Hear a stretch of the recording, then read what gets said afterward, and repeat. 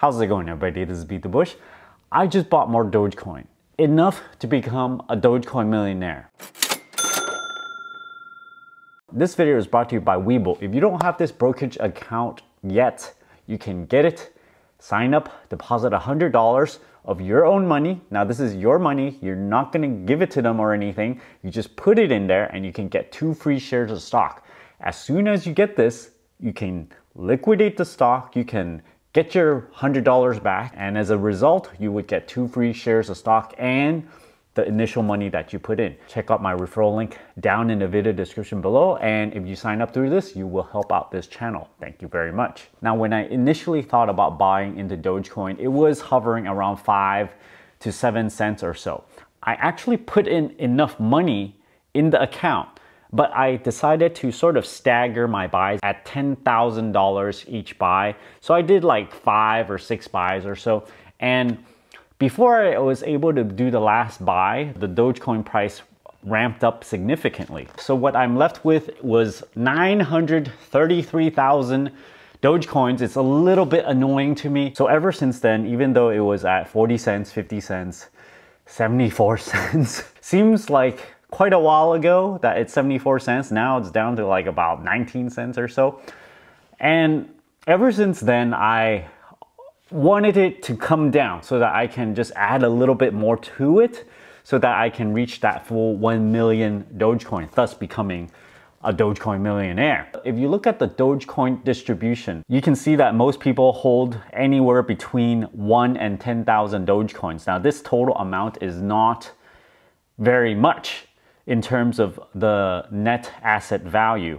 You can see 25% of the wallets over here hold 1 to 10 Dogecoin. This is like $1. And 10 to 100 is 19% of the total number of addresses. So there appears to be a huge number of addresses with a lot of small number of Dogecoins. And then 100 to 1,000, you got 25%, 1,000 to 10,000, 15%. So when you go all the way up this kind of like a distribution thing, you go all the way up to 1 million Dogecoin or more, you only have 3,865 wallets, or 0.09% of the total number of wallets. Now, I actually don't believe this number because you know that some of the wallets are kind of like an aggregate of all the Dogecoin wallets, such as Robinhood, which people think the highest number of Dogecoin that is being held here is being held by Robinhood, which is 36 billion coins, and they hold $7 billion worth of Dogecoin. Now, this is not their money, right? This is like all the clients' money, including mine, which is about $190,000 in there. So a little bit of that is my money in there. And so I start to think about what is the real distribution, because you kind of want to know, okay, where do I stand in the entire Dogecoin world? Am I like in the number 1% percentile in the total number of most Dogecoins that I'm holding? Am I in the 0.1%? Am I in the top 10% or whatnot? So if you look at this distribution, it's 0.09%, right? But if you assume that the distribution is roughly equal within the Robinhood wallet, then you can essentially go, okay, since Robinhood wallet is 28% of the total number of coins, you can essentially just kind of inflate the number of addresses in the 1 to 10 million Dogecoin number over here and just sort of increase it by, you know, probably by 1/3.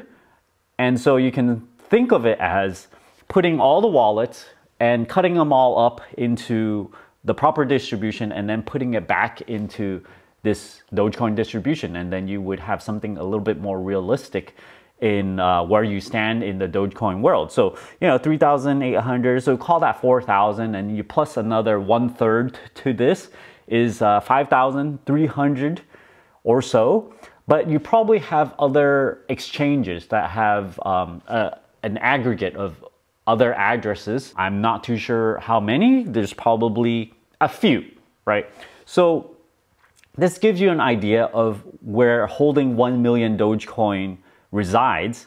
It's like really, really few, it appears, out of all the wallets. So, you know, there's only let's say like about 5,000 people with more Dogecoins than I do in their wallet, in their Robinhood or whatever account. So this is very interesting. I always like to think about, okay, well, in the entire world, who has more? Obviously, you would know some YouTubers, they also have more Dogecoins. Reaching this milestone of 1 million, makes things a little bit easier for me in terms of mental brain power. I have 1 million plus 610.23. So, just those are just kind of like little extra. I was thinking about, just selling just 610.23 just so that I would have like a flat 1 million. But since seeing that the price is so low, I'm like, I'll just leave it in there for now. Now, on to what I feel about this right now. I've watched it drop and drop and drop and drop, and yet I'm still holding on to it.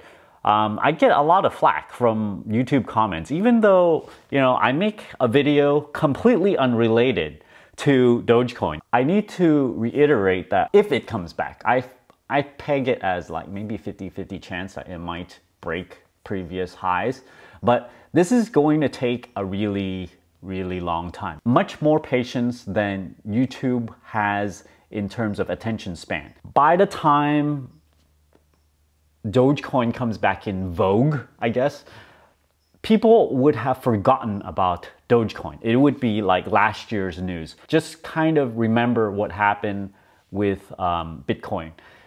It was hot, and then it was not. And then it was not hot for like an entire year or two, and then it came back up. So you really have to wait that long before people's interest will just kind of jump back in. People will be like, oh my gosh, maybe it's the next thing again. So I don't anticipate Dogecoin is gonna ramp up anytime soon. It's going to take many months, probably like another year. So personally, I don't really want to talk much more about Dogecoin because honestly, I don't have much more to say about it other than it's speculation. I have a non-insignificant amount of money in there. Right now, since I added to my position, I have roughly about $72,000 in there, and the asset value now is about 200K or so. So I'm still up about 120, 130 or so. And no, it's not going to kill me if I lose all of this money. If it goes to zero, I'm still going to be like pedaling around doing whatever really and working at Amazon because I lost a whole bunch of money on Dogecoin.